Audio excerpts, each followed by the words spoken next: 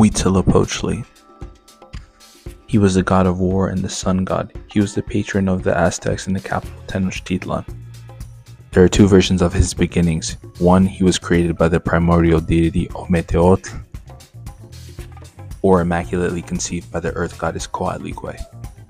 In the Coatlicue myth, he killed his sister Coilshauqui, a moon deity, and his brothers, the stars, in order to save his mother. Despite slaying them, he's still in a constant battle with them, and that is the reason for the existence of day and night. When warriors died, they believed to go on to help Huitzilopochtli in his battle against his siblings. They would help him for 4 years before they would later be reincarnated as hummingbirds. For the initial half of the day, the warriors would help him, and afterwards the women who died in childbirth would join him and help him fight. Childbirth was conceptually seen in the Aztec religion as a female version of warfare. He required sacrifice in the form of blood and hearts. It was believed that if he didn't stay well nourished, he'd lose the fight between him and his siblings.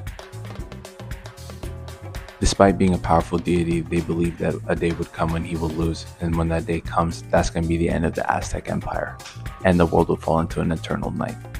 He was also believed to have led the people from their ancestral home Aztlan to Tenochtitlan, their new capital. He also ordered them to stop referring to themselves as Aztec and call themselves the Mexica.